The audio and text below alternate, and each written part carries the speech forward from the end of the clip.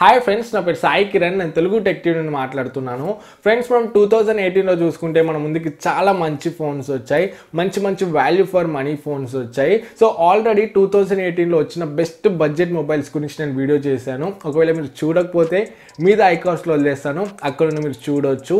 So ఈ వీడియోలో నేను ఈ 2018లో ఫ్లాప్ మొబైల్స్ ఏంటి, సో మనకి డిసప్పాయింట్ చేసిన మొబైల్స్ ఏంటి, వాటి గురించి మాట్లాడబోతున్నాను. సో వీడియో చాలా ఇంట్రెస్టింగ్గా ఉంటుంది, వీడియోని కంప్లీట్గా చూడండి. అండ్ వీడియో నచ్చితే వీడియోని లైక్ చేయడం కూడా మర్చిపోకండి. అండ్ ఇంకొకటి, మన ఛానల్ని చాలామంది సబ్స్క్రైబ్ అవ్వకుండా వీడియోస్ని చూస్తున్నారు. సో ఒకవేళ మీరు సబ్స్క్రైబ్ అవ్వకపోతే మన ఛానల్కి సబ్స్క్రైబ్ అవ్వండి. సో ఫ్రెండ్స్, ఇక ఏమాత్రం కూడా ఆలస్యం చేయకుండా let's get started.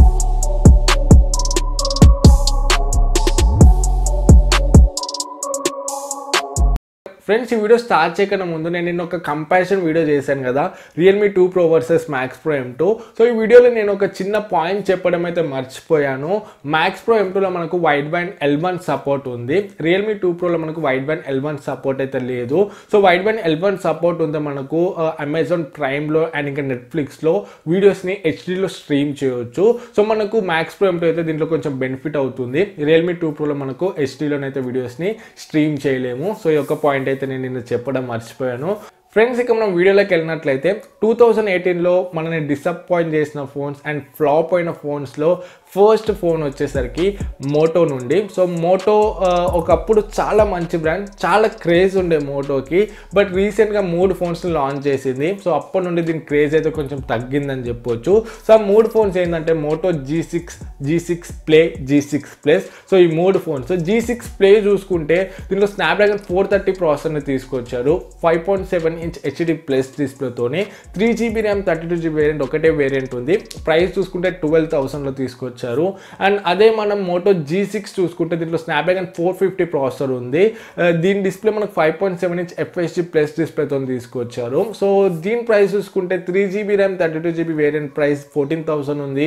And 4GB RAM 64GB variant price 16,000 ఉంది. సో ఈ G6 అండ్ G6 ప్లే రెండు మొబైల్స్ యొక్క ప్రైజెస్ అయితే కొంచెం ఎక్కువ పెట్టారు.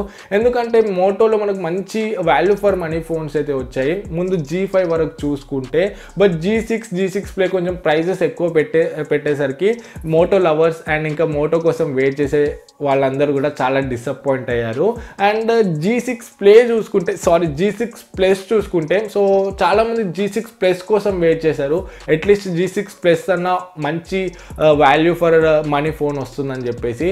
బట్ G6 ప్లస్ అయితే ఇంకా దారుణంగా పెట్టారు, దాని ప్రైస్ 22,500లో తీసుకొచ్చారు. మళ్ళీ ప్రాసెసర్ చూసుకుంటే స్నాప్డ్రాగన్ 630 ఉంది, 636 కాదు, 660 కాదు, 630 పెట్టారు. సో ఈ మోటో G6 ప్లస్ లాంచ్ అయినాకనైతే ఇంకా చాలా డిసప్పాయింట్ అయ్యారు. సో మోటో లవర్స్ ఎవరైతే ఉన్నారో సో వాళ్ళు మోటో హేటర్స్ అయిపోయారు. సో అంత డిసప్పాయింట్ అయిపోయారు.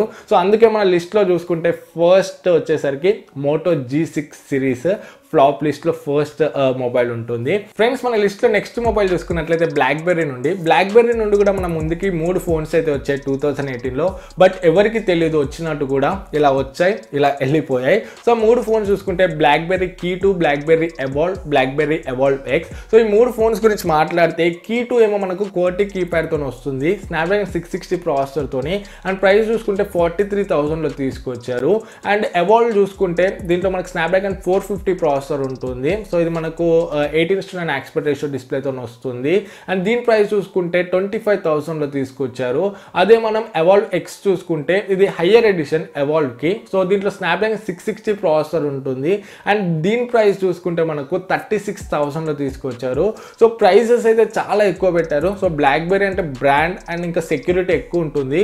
బట్ ప్రైసెస్ ఎక్కువ పెట్టడం వల్ల సో ఆ టైంలో చాలా బ్రాండ్స్ మంచి వాల్యూ ఫర్ మనీ ఫోన్స్ అయితే ఇచ్చేవి. OnePlus 6 అండ్ ఇంకా మనకు చాలా మంచి వాల్యూ ఫర్ మనీ ఫోన్స్ అయితే ఉండే ఆ ప్రైస్ కేటగిరీస్లో.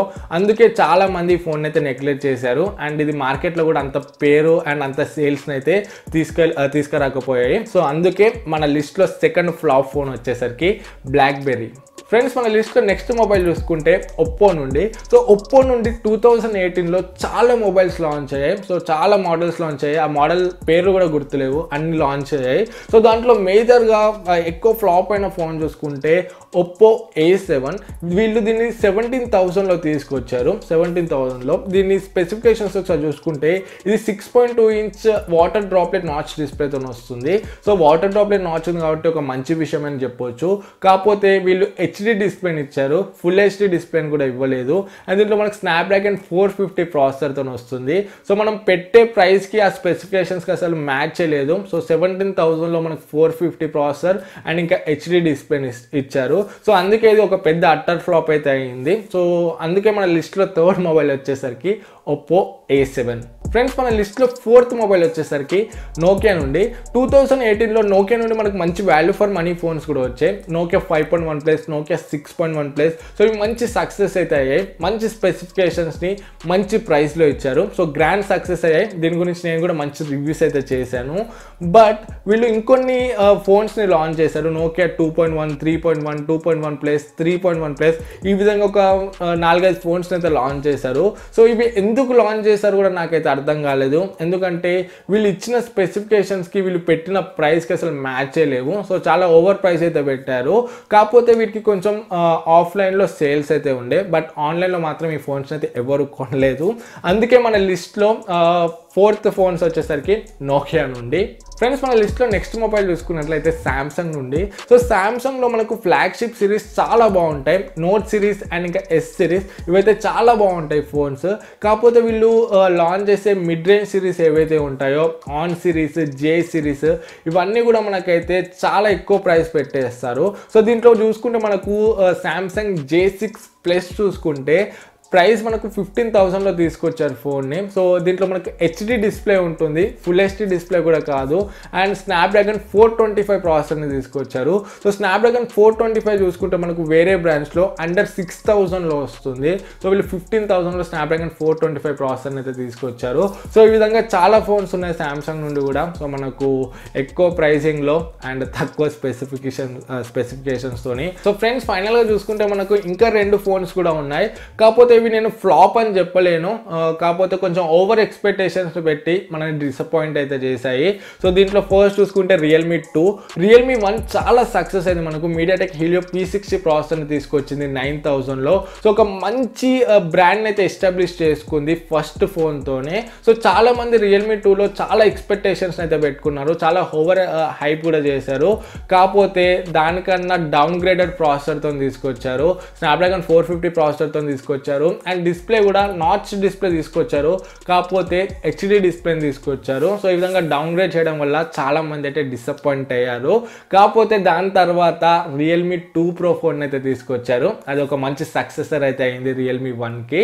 సో ఈ విధంగా రియల్మీ 2 మనకు కొంచెం డిసప్పాయింట్ అయితే చేసింది. అండ్ మనం నెక్స్ట్ మొబైల్ చూసుకుంటే Redmi note 6 Pro. Redmi note 5 Pro ఎంత సక్సెస్ అయిందో అందరికీ తెలిసిందే. సో రెడ్మీ నోట్ 6 Proలో చాలా మంది చాలా ఎక్స్పెక్టేషన్స్ అయితే పెట్టుకున్నారు. కాకపోతే ఆ ఎక్స్పెక్టేషన్స్ అయితే రీచ్ అవ్వలేదు. ఎందుకంటే సేమ్ అదే స్పెసిఫికేషన్స్తో వచ్చింది, చిన్న చిన్న చేంజెస్తోని. సేమ్ రెడ్మీ నోట్ 5 Pro లానే ఉంది రెడ్మీ నోట్ 6 Pro కూడా. సేమ్ అదే బ్యాటరీ, సేమ్ అదే డిజైన్, సేమ్ అదే ప్రాసెసర్, 636 ప్రాసెసర్. కాకపోతే ఫ్రంట్ నాచ్ డిస్ప్లే ఒకటి తీసుకొచ్చారు అండ్ +2 మెగాపిక్సెల్ డెప్త్ సెన్సర్ని యాడ్ చేశారు. బ్యాక్ సైడ్ సెన్సర్ని కొంచెం స్లైట్గా చేంజ్ చేశారు. అంతే, చిన్న చిన్న చేంజెస్ చేశారు అంతే తప్ప మనకు పెద్ద చేంజెస్ అయితే లేవు. అందుకే చాలామంది డిసప్పాయింట్ అయితే అయ్యారు. సో ఒక సక్సెసర్ అంటే మీరు MaxPro M1 చూడండి, MaxPro M2 చూడండి. ఇది ఒక సక్సెసర్ అంటే MaxPro M1కి సక్సెసర్ MaxPro M2. ఇది పర్ఫెక్ట్. కాకపోతే Redmi note 5 Proకి successor Redmi note 6 Pro అయితే కాదు. అండ్ బట్ వీళ్ళు ప్రైసింగ్ అయితే కొంచెం బెటర్ పెట్టారు. సేమ్ అదే 14,000లో పెట్టి రెడ్మీ నోట్ 5 Pro ప్రైస్ని తగ్గించారు. సో కాబట్టి అదే ప్రైస్లో రెడ్మీ నోట్ 5 ప్రైస్లోనే నోట్ 6 Pro వస్తుంది కాబట్టి సో బెస్టే. సో మనకు బెటర్ అనే చెప్పవచ్చు. సో ఓవరాల్గా 2018లో మనకు డిసప్పాయింట్ చేసిన ఫోన్స్ అయితే ఇవి. సో మిమ్మల్ని ఏ ఫోన్ డిసప్పాయింట్ చేసింది, సో మీకు ఏ ఫోన్ ఫ్లాప్ అనిపించింది 2018లో, సో కింద కమెంట్స్లో షేర్ చేయడం మర్చిపోకండి. అండ్ వీడియో నచ్చితే వీడియోని లైక్ చేయండి అండ్ వీలైనంత షేర్ చేయండి. అండ్ సబ్స్క్రైబ్ అవ్వకపోతే సబ్స్క్రైబ్ అయ్యి మన ఛానల్కి సపోర్ట్ చేయండి. మళ్ళీ నెక్స్ట్ వీడియోలో మీ ముందుకు వస్తాను. అప్పుడు this is Sai Kiran from Telugu tech TV signing out. జై హింద్.